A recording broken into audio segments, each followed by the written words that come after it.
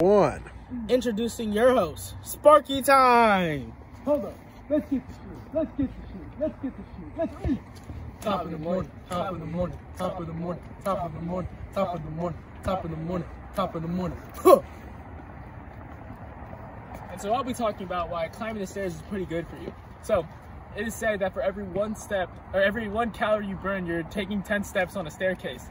And for every 20 steps you descend on a staircase, you burn another calorie. And it also helps build your metabolism. So it's really good for you.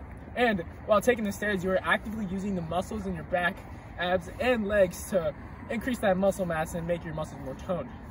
And it also better strengthens your musculoskeletal system, which then further prevents and manages diabetes.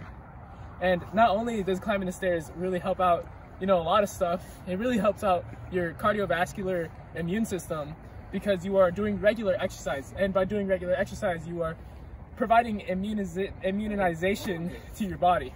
Therefore, it also further reduces the risk of stroke in the future. So there you go. If you want to further your cardiovascular health, don't go run a mile. Go climb some stairs. And the next time you hear that elevator ding, forget that thing and just make a break for the stairs. There you go. Keep in good health and in good shape. Have a great one, Sparky Time viewers, and we'll see you next time.